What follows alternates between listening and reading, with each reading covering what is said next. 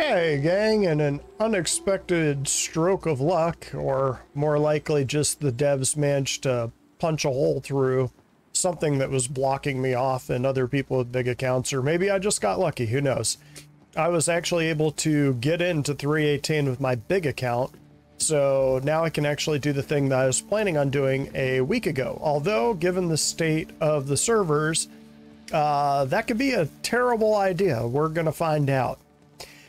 So in this episode, if you want to stay tuned, I was planning on moving all of my ships up to Grim Hex, and as I do, just kind of go through what I think of each ship that I own. And some of these ships, just as a heads up, are actually loaners that I don't actually have. It's because I have some other ship that gives me access to that ship. I'll kind of go through that too. Just the loaner system is kind of weird.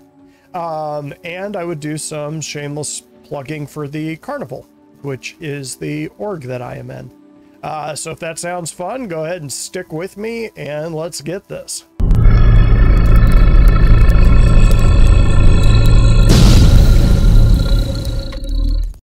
So this was immediately predictable, but having all of IAE in what I had planned to have 2 shows was probably a little short-sighted. So this one ended up a bit longer than I thought it would. So I ended up breaking it into more parts than I originally planned on. So enjoy the show, y'all. All right. So for today, the plan is mostly, well, provided the ship terminals work as expected, which that one's no good. This one's good. I am going to go through each ship I own on this whale of a canal retrieval system, and just kind of talk about each ship in turn. While I'm calling this one up, if it works.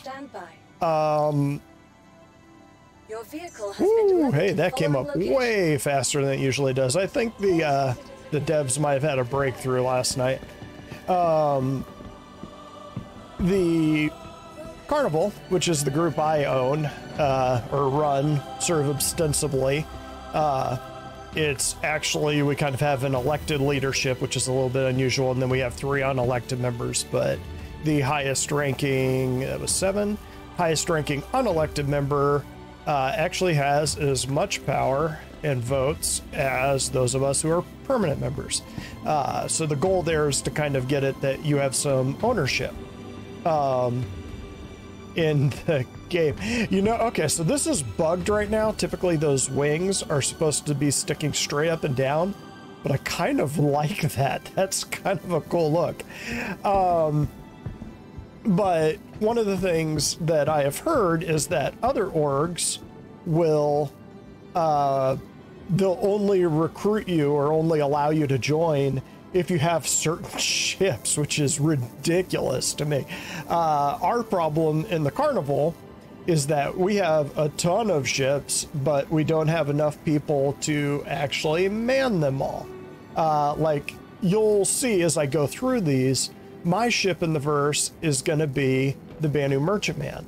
And I got most of these vehicles here to help protect and escort that Banu Merchantman, which means I have absolutely no designs on ever flying those ships. And you'll see there's some cool ships in that bunch. But what I need is people that will command and crew those ships or serve as crew on my own Banu Merchantman. Eventually, once CIG has actually fixed the org system so that I can say, yes, this org member has access to command ship X. So, God, it's so weird. There we go. So, this is the Eclipse, which I'm sure you've heard about. There is a little thing floating below it there. This is the best in show skin, or one of the best in show skins, I think from a year or so back. But the Eclipse is a stealth fighter bomber. It has 2 very small guns on it, 2 Badgers, which I believe are size 2s. But what it's known for Thank you. And please is that the Argos 9 is a size 9 torpedo. So you have this little tiny ship that's very, very sneaky and very stealthy that has the ability to launch these big ass torpedoes, and it carries 3 of them. So this thing is meant to pop out of nowhere, pop a big ship, something like the Hammerhead size, and then fly away. It's relatively short range, but very sneaky. So let's take a look at it. There it is right there. Very cool looking ship. A lot of its features, even though stealth gameplay isn't really in the game right now, the Eclipse actually does benefit from stealth gameplay. They kind of hard-coded in its ability to hide. So let's go. Port All-Star is kind of risky in this patch because you have a lot of frustrated people hanging out there blowing ships up, but I'm going to start there and then jump to Yela. So yeah, Eclipse, if you're kind of into the stealth gameplay, want to be a big ship killer, kind of a one-shot wonder, this is probably the ship for you. I believe this should be Yela out here. Whoa, my friend. Wow, there's a bunch of ships there. Bet those are all dead. So yeah, you want to kill big ships, kind of an all or nothing ship. This is definitely specialized. This would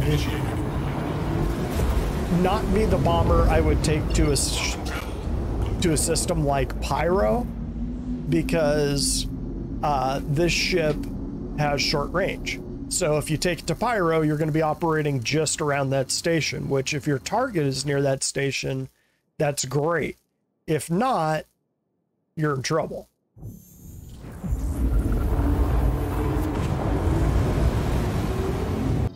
So I just noticed this Miner's Lament. I think that's a new racetrack. But we are headed to Hex, so let's go ahead and do that. The goal for today is it's kind of practice. In theory, there's kind of a rumor going around that we'll get a wipe in 3.18.1. I have no idea if that is true or not. CIG hasn't really confirmed that. I wouldn't be shocked given some of the issues, and I mean, on my alt account, I've already lost a couple skins and armors just from logging on and off.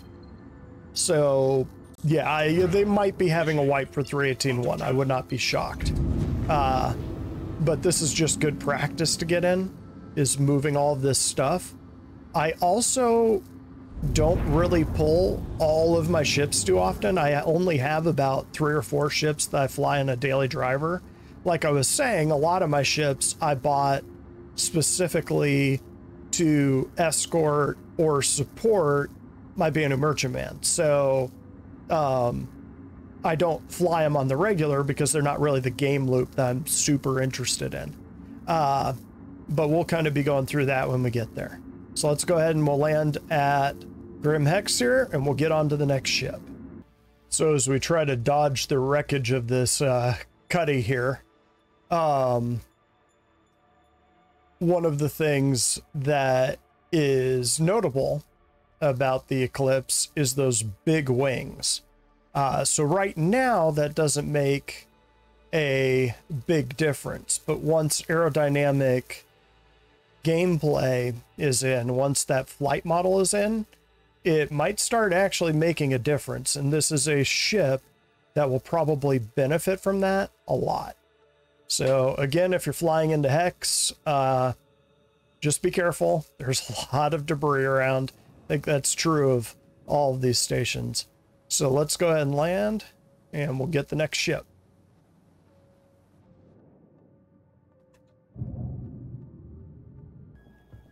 Okay, so I might as well talk about this one now. This is the 135C, which is the 100i cargo variant. If you're going to get one of the 100 series, this one is the one that I think is most useful. The cool thing about the 100i is that you can actually spawn it at mining outposts. So you can pull this thing up at a mining outpost and it'll appear on the same pad that the that your ground vehicles will appear on.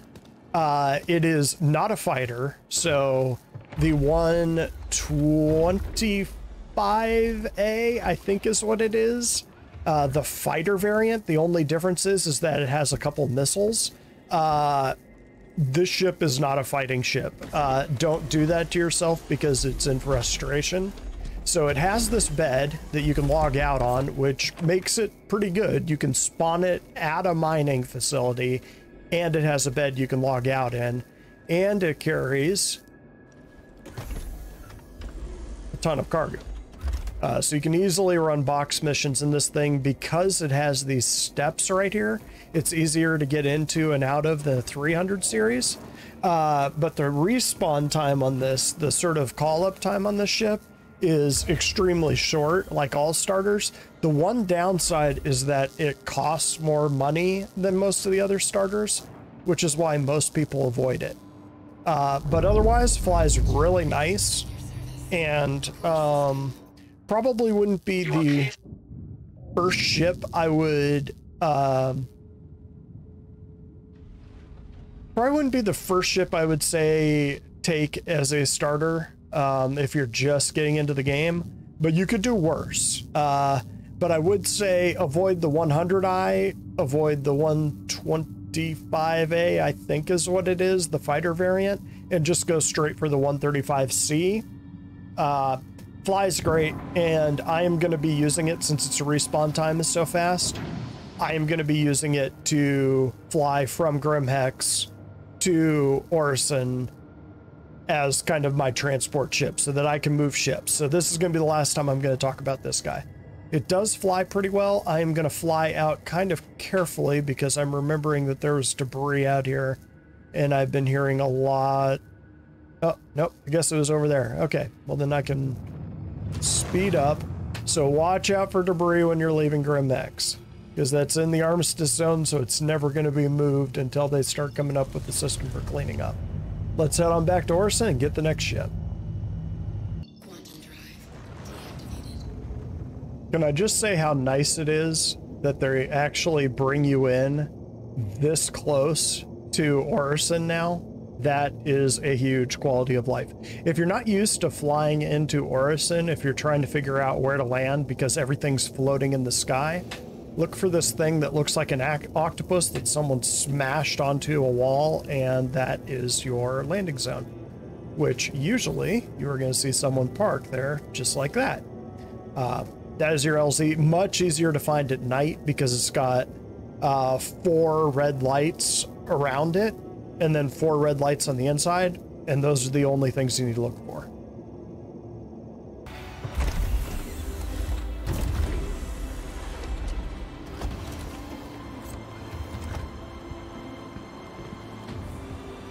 So yeah, you can see stairs, easy in, easy out, even if you're running boxes. Really easy to get in and out of this ship. I showed you the internal bay. Again, this is the 135C. This is not the big boy. So hang on.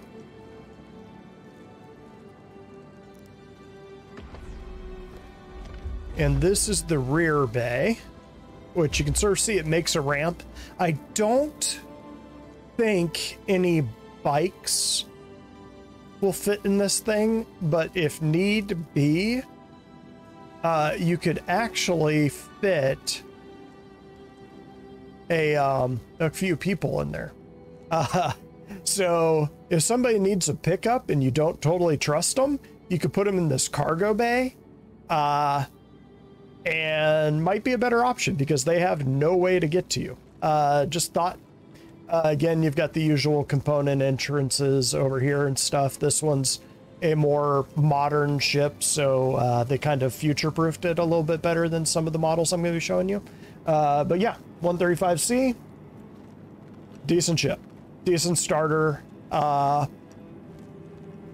Flies pretty nice, a bit more expensive than the Aurora and the Mustang. So next ship up here is the Gladius. I feel like this one doesn't need as much explanation. Whole reason I have this one in my stable, or I guess my hangar, is because it is the ship that's guaranteed to be the bleeding edge of whatever technology CIG is rolling out. It's going to have the best controls, everything else, because this is the hero ship for Squadron 42. So anytime they're implementing new tech, you're going to see it on this ship first, barring some game loop that doesn't appear in Squadron 42, like salvaging, for example. Gladius flies really nice. At the moment, it's kind of neck and neck with the Arrow for being...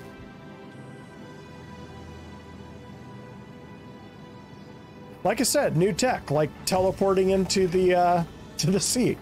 But anyway, yeah, good ship, flies really well, good fighter. It's always going to kind of be, as far as light fighters go, kind of the meta, just because it is the hero ship of Squadron 42.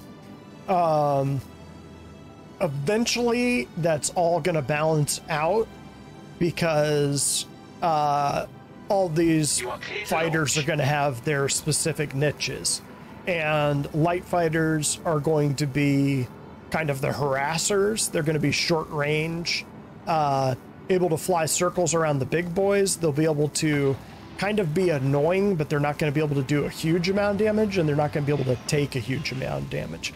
But that said, yeah, Gladius, you could do worse in. It is fun to fly. And it looks pretty, if you're into that kind of thing.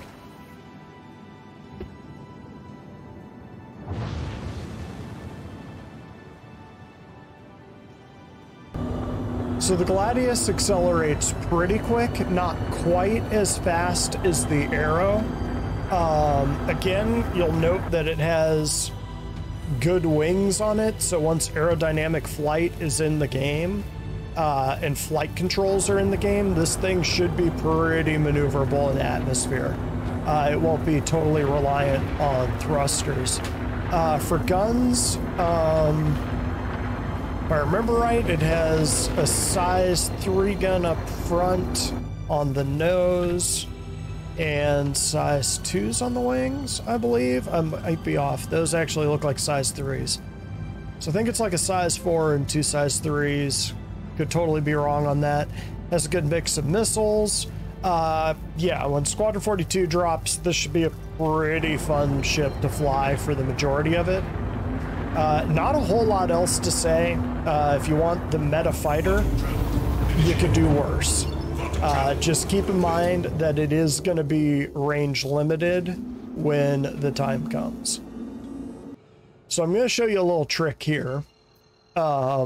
Just with piracy being a thing in this game. I want to go to Yela, and you'll notice that I'm aimed at Selen. So what I'm going to do, I believe that is Yela right over there, so actually maybe I should go for Daymar instead. So this is Daymar. Where is Yela? Let me check. So we are... So yeah. So we're right here. Yela is right there. What I am going to do is called a short jump. So what I'm going to do is I'm going to aim myself at Daymar. And this is something that you can do to avoid some traps. We're going to jump here. Start going. And right about here, I killed my quantum travel.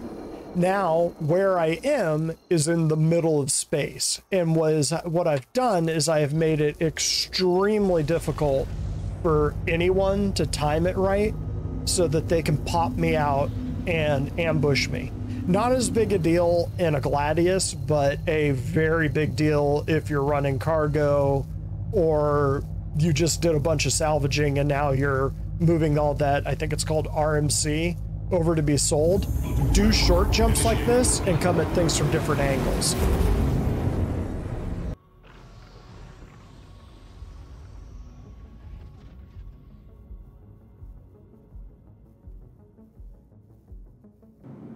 Okay, so continuing our tour of Aegis ships, This one should be pretty familiar to you. This is an Aegis Hammerhead.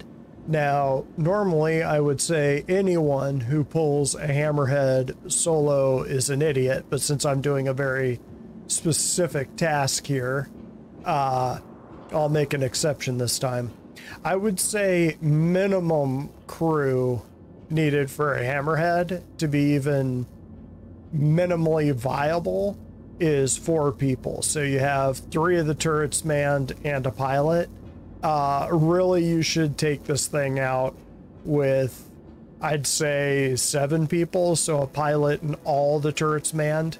If you don't have the tail gunner manned, it's not the end of the world. But it doesn't hurt. That's not always the most exciting position on the ship. But this thing kind of flies like a brick because the turrets give it all the coverage it needs. So, it doesn't need to fly particularly well.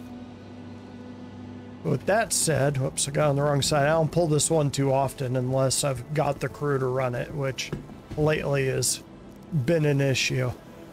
So let's go ahead and get into this and I'll show you what the innards look like. I won't take you on the full tour. I'll just kind of swing around here. You kind of got the main guts of the ship back this way. You've got a turret there, a turret on the far side.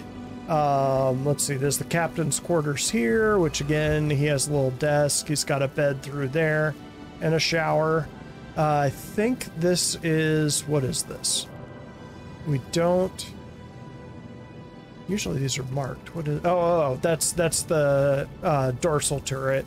Cargo engine room, bridge. Cargo. This thing doesn't carry horrible cargo. This is the crew quarters. So again, you can see 1, 2, 3, 4, 5, 6, 7, 8. 8 people plus the captain. Once you have multi-crew gameplay in. That'll be important. Those other 2 roles will be important for the engineer. This is a new ship. Why is it leaking? Anyways, places to store stuff. Yeah, Hammerhead's kind of a cool ship. If you can really get it crewed up, it is absolutely beastly. When armor comes in, it'll be that much more durable and tough. This right here is the docking ring, which, for whatever reason, it spawned me in a hangar for this one, so didn't need that. Believe there's a ladder right here, but you can hit this button there to call the elevator up. Again, very cool ship. There's going to be a few that I pull up here that I say, do not run this ship solo. This ship is one of those ships. Do not run it solo. Now, unlike some of the ships I'm going to be showing you in a bit, this ship is actually in my fleet. This one, you can't see the name on it, but this one is actually named Carnivore, and this one is in my fleet. Now, the reason I have this in the fleet kind of goes along with my Death Star idea. And this kind of goes back to what I was saying, that a lot of ships in my fleet I have specifically in order to escort my Banu Merchantman, which I'm planning on going to places like Pyro, where the Banu Merchantman is basically just going to be a giant loot pinata that people will drool over. And in order to make them drool a little bit less, I plan on having ships like Carnivore here to kind of help defend her. Now, this is part 1 of my Death Star idea. She doesn't fly terrible in atmosphere, but she doesn't fly great. So I would recommend taking this one into space. Like I was saying before, this is one of those ships that I have in my fleet that I have 0 plans. I mean, right now I'll take her out and fly her. But when the game goes live, I will almost never fly this ship. I bought this ship specifically so that other people could fly it and crew it and take it out, captain it, without me ever touching it. So that sounds appealing to you. Maybe hop on over to the Carnival, which is down in the links in the down below parts, and give us a shout. You could be piloting or crewing or engineering on this ship, because I won't be taking this out. I'll be in my Banu Merchantman one day when CIG allows us to gift ships to other players or give them access. Now again, here you'll notice she doesn't handle terribly in 0G. That when she's in space, she rolls pretty quick, which you would not expect for a ship this size. Actually handles pretty well in space. Not sure if that's always going to be the case, but for right now it is. We'll see what happens when flight control planes come into it. So this ship right now in this build, if it, in 318, if you load this thing up with ballistics, it'll chew through just about anything very quickly. At the moment, the Redeemer is arguably better bang for your buck because its crew is about, I'd say, a third of the Hammerheads, but its damage output, just because of the nature of the game, is about the same, and it's not particularly difficult to pop a Hammerhead with a Redeemer. I would expect that to change once armor is in the game, that the Hammerhead will have much heavier armor than the Redeemer. But at the moment, this is kind of what we're dealing with. So a couple of the weird things about the Hammerhead, you'll notice that in the captain's seat here, very hard to see where you're going. And that is kind of deliberate. It is... You do not have a lot of visibility, and that is mostly intentional. This is what we like to call a tight fit. Jesus. Thanks, Crimex.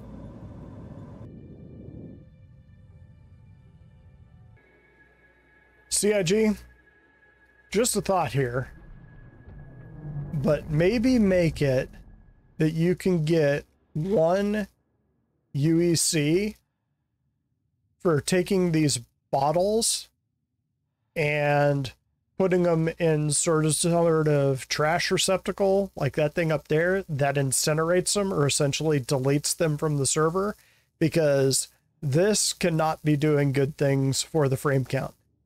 And maybe do something with the bodies. Just a thought. So this ship might look a little familiar. Yeah, that's right. It's another Hammerhead. Now this one may look like a Hammerhead, but is actually the first of the loners. So this one is not actually a Hammerhead. It's a Perseus. Or at least it will be one day. Now the Perseus is kind of the opposite of the Hammerhead. Where the Hammerhead is meant to kill fighters, the Perseus is meant to kill things that are a lot bigger. So think things Connie-sized or larger. The Perseus is going to shoot huge holes in. It's got 2 gigantic cannons on it, or 2 gigantic turrets on it. So total of 4 guns, each one has 2. But the other bonus is that it has a smaller crew. So whereas the Hammerhead, this one right here, probably has a realistic crew of 8 to 9, the Perseus has a crew of probably, I would say, to be safe, 4 to 5. The thing is that if it's hit by a fighter swarm, it'll just get annihilated. It won't have many counters to like the Eclipse or fighters like that. But if it's up against the kinds of ships that would hurt a ship like the Hammerhead, it's actually in much better shape. Think like Retaliators, Andromedas, other subcaps. It could probably tangle with something this size. Is it telling me to take off? It could probably tangle with something the size of a Polaris. Not for very long, because the Polaris is a much harder hitter than the Hammer, or than the Perseus. But not bad. Not bad at all. But again, so a lot like Carnivore, the Hammerhead that I just showed you before, this Perseus is also a ship that I bought fully acknowledging that I will not be the one flying that ship. That ship is gonna be reserved for someone in my org to fly so that they can escort my Banu Merchantman. And the goal there is to kind of cover the issues that the Banu Merchantman could have. Probably the Banu Merchantman itself hits pretty hard, but given the amount of cargo it carries, it's also an extreme target.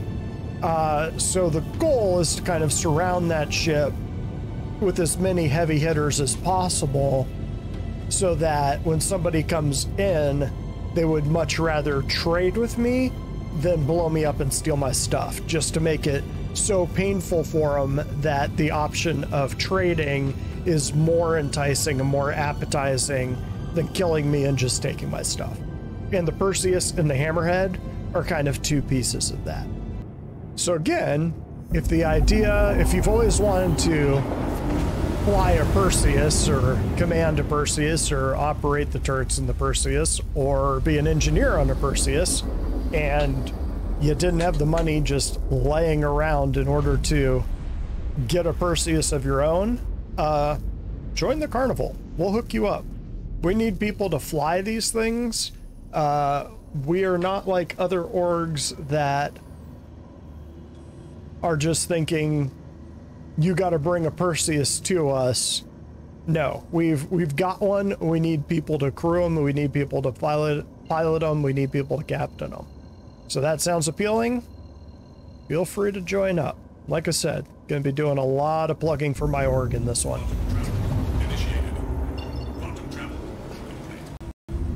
I am going to add the one caveat to that CIG has not gifted us with the tools of being able to give people access to those ships yet. So I can't go into some setting either in the game or on the webpage and say, this person, this person, this person all have access to this ship. They are crew or captain of this ship. Even though I own it, they can use it.